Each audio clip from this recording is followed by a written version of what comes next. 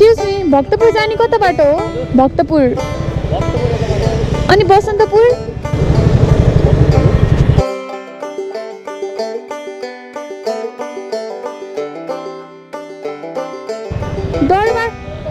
दरबार मार्ग जाने कता बाटो हो नि? दरबार मार्ग गजब बेइज्जती है। Hi everyone, this is Surakshya KC and welcome back to my channel. So आज चाहिँ म काठमाडौँमा छु, केही हुन्न। अनि मेरो आन्टी चाहिँ जापान जान आउनुभएको छ, Japanese. So we have a scooter here. अनि मैले चाहिँ खास काठमाडौँ आउनुको मेरो मेन कारण भनेको एन्टरको नयाँ स्कुटर लन्च भइरहेछ। कुन हो के हो भनेर चाहिँ सो यु गाइज भन्न मेरो साथी अनुषा। सो अब चाहिँ हामी यो स्कुटरमा चढेर चाहिँ आन्टीलाई छोड्न जान्छौँ। अनि लेट्स सी यसको पर्फर्मेन्सहरू। अब म पुरै 3 दिन काठमाडौँ गएको र 3 दिन म यही स्कुटरमा घुम्दैछु। I will give you guys a genuine review about this scooter. So त्यही हो, let's go, by. And welcome to my channel from काठमाडौँको यो गल्ली होइन, I don't know where I am. So अहिले चाहिँ मैले एन्टरकको नयाँ रेस एक्सपी एडिसन भन्ने स्कुटर चलाइरहेको छु, which has a unique features because it has extra power, extra mileage and of course it is extra smart. So I been riding एन्टर्क race XP since 3 days अनि यो एकदम धुलै भएको छ। Please don't mind because I wanted to give an honest review कस्तो छ त नि भनेर। अब 10 मिनट चलाएर त थाहा हुँदैन नि त। सो 3 दिन भयो चलाएको। अनि यो स्कुटरको बारेमा फर्दर एक्सप्लेनेसन चाहिँ भिडियो अगाडि दिँदै जाम्ला होइन। अहिले चाहिँ म भक्तपुर जान लागेको। आज मेरो सोलो राइड काठमाडौँ भ्यालीभरि। मेरो फेरि 2 बजे फ्लाइट छ आज। अनि म 1 बजीसम्म चाहिँ आइपुग्नुपर्छ। अहिले यहाँ घडी पनि यही छ नि त, मलाई के चिन्ता भयो। त्यही नै हो। दाइ दरबार मार्ग जाने कता बाटो हो? Thank you. स्ट्रेट भन्नुभयो क्या अरे, स्ट्रेट जाम न त। मलाई कस्तो पिर पऱ्यो। मेरो कोही पनि मेरो साथीहरू नै छैन काठमाडौँमा। भन्नु खोजेको चिनेकोहरू त छ कि, तर म अहिलेसम्म भेटाएको छैन। अनि मलाई कस्तो लाज लाउँछ बोलाउनु, बर्बादै लाज लाउँछ। पोखरामा त्यस्तो साह्रो ट्राफिकको लाइटको रुल्सहरू छैन नि त। अनि एक्लै बोलिरहेको छु, मान्छेहरूले एउटा सोचेर स्यामा सही हो। मलाई फेरि अस्तिबाट रेकर्ड गर्छु भने सोचेको, यो मेरो मेमोरीले धोका दिएर कस्तो टेन्सन भयो नि। कति टेन्सन हो। ती बाटो जता गए पनि एउटै के। अब वान वे कता हो के हो भने थाहा हुँदैन नि त हामीलाई। हिजो फेरि वान वेमा हालिदिन्छु। काठमाडौँमा त मेरो यति कमेडी कुराहरू भएर त्यति बेर मेरो स्कुटर हेर्नु नि त गाइज। यहाँनिर मोड रहेछ, रेस मोड र स्ट्रिट मोडमा चलाउँछु म चाहिँ। सेट रे अझै ड्याम सकिन्न, धुलो छ। किनभने मैले धेरै दिन चलाएको भनेर प्रुफ छ गाइज। हेर्नुहोस् धुलो है स्कुटर। अनि मेरो अडियन्सलाई मैले किन फेक रिभ्यू दिनु होइन। म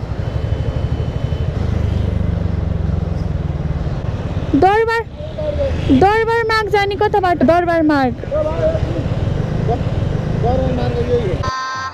गजब बेइज्जती है। यही हो ए यही माथि दरबार मार्ग रहेछ। छिबाट त बिल्लै भयो त। अनि म धेरै आत्तेर कि होपलेस भएर काठमाडौँमा स्कुटर चलाउनु। हामी त के राइडर यार, काठमाडौँको मान्छेहरू राइडर त यत्रो ठाउँ हुन्छ चुइ लगिदिन्छ यार। मुसा हो कि के हो। म त लास्ट डर लाग्छ भने अफर जति पनि चलाइयो यो काठमाडौँको भ्यालीमा चलाउनु त यति डर लाग्छ मलाई। झ्याउलो नि। म अब कहाँ जान्छु भन्दाखेरि मैले चाहिँ टी सर्ट चेन्ज गरेँ guys. By the way the black tea सर्टले सुहाएन क्या। यो यताउति हेरेर थाहा हुन्छ कि रोटेपिङ पनि रहेछ। कुन एरिया हो यार, कस्तो दामी देखेको आम्मा।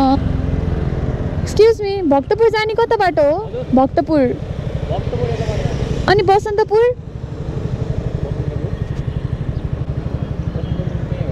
यताबाट गयो भने कता पुग्छ?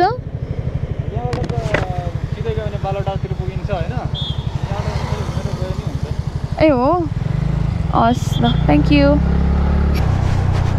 ल अब हामी यसो 1-2 स्कुटरको बारेमा फिचर्सहरू डिस्कस गरौँ होइन। सो हामी चाहिँ अब यो स्कुटीको मोडहरूको बारेमा कुरा गरौँ है। यो स्कुटीमा चाहिँ 2टा मोड छ होइन। एउटा चाहिँ स्ट्रिट मोड अनि अर्को चाहिँ रेस मोड। स्ट्रिट मोडमा चलायो भने चाहिँ हामीले अलिक बढी नै माइलेज पाउन सक्छौँ। यसले एक्स्ट्रा माइलेज प्रोभाइड गर्छ होइन। रेस मोडमा कुदायो भने चाहिँ हामीले एक्स्ट्रा पावर पाउन सक्छौँ, विच इज सो कुल। अनि हामीले अघि एक्स्ट्रा पावर, एक्स्ट्रा माइलेज अनि स्मार्टको कुरा गर्दै थियौँ नि। एक्स्ट्रा स्मार्ट चाहिँ किन भनेर चाहिँ हामी फर्दर भिडियो अगाडि बढ्दै जान्छ, बिस्तारै एक्सप्लेन गर्दै रमाइलो गर्दै हामी हिँड्छौँ। दामी कुद्छ यार। लुक एट द स्पिड 67-70 छ होइन, तर त्यो इजी कुदिरहेको 70मा त यस्तो बढाउनुपर्छ नि त। अरू खतरा छ। 10 बजेपछि चाहिँ के गर्नुपर्छ भन्दा अब थाहा छ, अब चाहिँ भक्तपुर गएर नेवारी फुड हन्ट गर्नुपर्छ। मलाई केही एउटा थोपो केही पनि थाहा छैन होइन, तर त्यही पनि I will try my best. अब भक्तपुर मेरो दादाको मात्रै म गइरहेको छु के अरे, तर मलाई त्यो बाटोहरूको राउटहरू केही पनि थाहा छैन कि कहिले ट्याक्सीमा जाने कहिले दादा लिन आउने गरेर चाहिँ मलाई केही पनि थाहा छैन।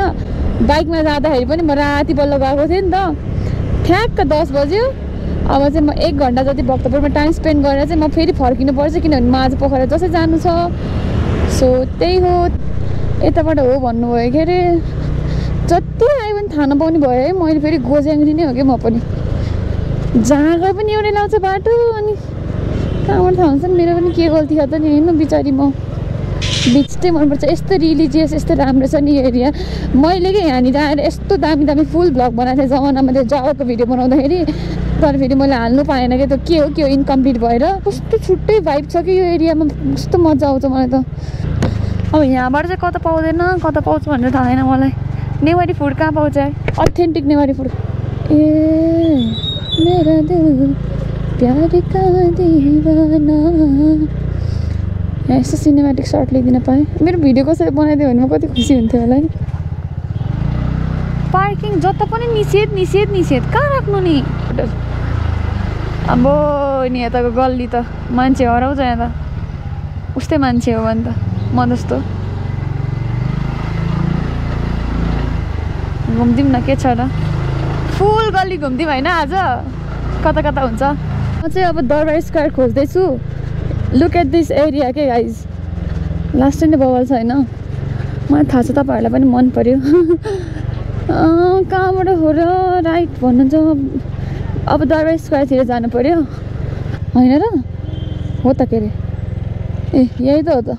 अब चाहिँ यो स्कुटरको बारेमा हल्का फुल्का एक्सप्लेनेसन दिन्छु म। अनि सुरुमा कुरा गरौँ यसको लुक्सको। अब नामै त रेस एक्सपी, अनि केटीहरू सुरुमा लुक्सतिर ध्यान जान्छ नि त होइन। लुक्सले पनि एकदम अट्र्याक्ट गरिरहेछ मलाई स्कुटरको।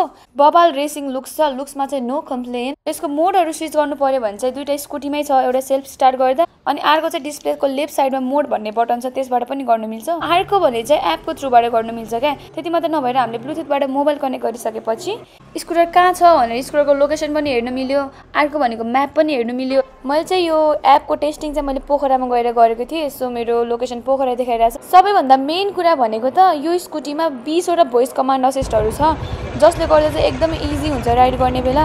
एक्स्ट्रा स्मार्ट भनेर त्यसै चाहिँ नभनेको रहेछ भन्ने कुरा चाहिँ बुझ्नु पऱ्यो तपाईँहरूले होइन। Let's talk about its specifications. It's a 124.8cc engine with 3 valves which is air cooled by the RFTI system. यसको हर्स पावर चाहिँ 10 bhp छ, अनि चलाउँदा पनि एकदमै स्मुथ र कम्फर्टेबल छ as you guys can C. So यसको मेन फिचर भनेको एक्स्ट्रा पावर, एक्स्ट्रा माइलेज र एक्स्ट्रा स्मार्ट हो।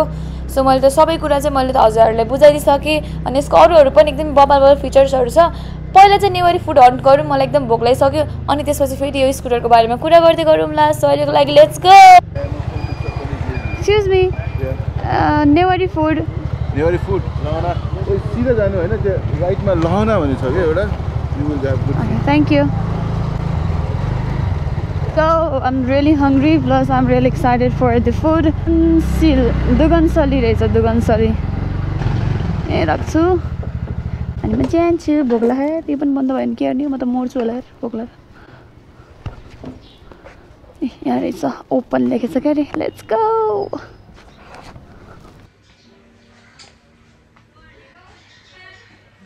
सो म यहाँ आइसक्यो and look at this place, कस्तो राम्रो। सो कुर्दा कुर्दै मेरो नेवारी खाजा सेट पनि आइसक्यो।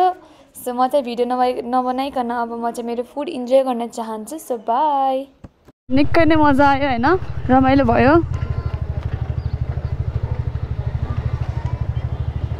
11:23 भयो। अब म 12 बजीसम्म उता पुग्नुपर्छ। अनि यताउति कपडाहरू प्याक गरेर चाहिँ I'll be heading towards Pokhara today. गल्ली गल्ली नै भेटिनँ, तर लास्ट रमाइलो भयो होइन। ठिकै छ, अब चाहिँ म जसै जानु नै पर्छ। So by by Bhaktapur, I will miss you. कहाँबाट जाने यार, उता फ्लाइट छुट्यो भने त मलाई घग्रकै मार्छन्, मलाई गतरकै काटिदिन्छन्। सो म चाहिँ अब स्ट्रिट मोडमा धोबी कुदाउँछु। धोबी त होइन ठिकै।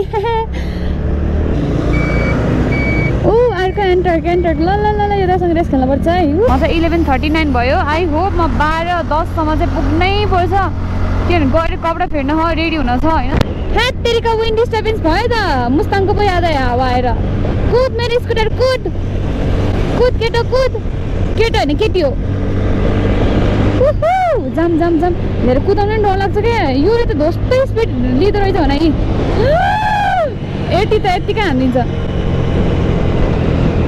फोन कान मेरो मात्रै यस्तो हो कि के हो कि मलाई स्कुटर चलाउँदा बाइक चलाउँदा हुन्छ नि मेरो कान बजेको बजे हुन्छ भने म चाहिँ अब एयरपोर्ट पुग्नको लागि रेडी भएर जान लागिसकेँ मसँग यहाँ यति धेरै सामान छ अगाडि होइन जानुभन्दा अगाडि चाहिँ म अझै केही कुरा देखाएर जान्छु यो स्कुटरको बारेमा सो वेट फर इट यसको डिक्कीमा पनि यति ठुलो स्पेस छ होइन मेरो आधा सामान त यहीँ अटाउँछ होला मजासँग त्यसपछि यहाँ एउटा युएसबी पोर्ट पनि छ यसबाट चार्जहरू पनि गर्नु मिल्यो अरू स्कुटरमा जस्तो पेट्रोल हाल्दाखेरि झरेर डिक्की खोलेर गर्नु परेन होइन लेफ्ट साइड गऱ्यो भने चाहिँ पेट्रोलको त्यो ढक्कन खुल्छ त्यो चाबी राइट साइडतिर लग्यो भने चाहिँ डिक्की खुल्छ सो अहिले चाहिँ म टिभीएसको सोरुममा आइसकेँ अनि अब चाहिँ म एयरपोर्ट जसरी पनि पुग्नुपर्छ 10 मिनट नि at the and thank you so much TVS Nepal for providing me such a great scooter यो 3 दिनसम्म काठमाडौँमा मलाई एकदमै रमाइलो भयो स्कुटर चलाएर हिँड्नलाई so that's all for today guys bye bye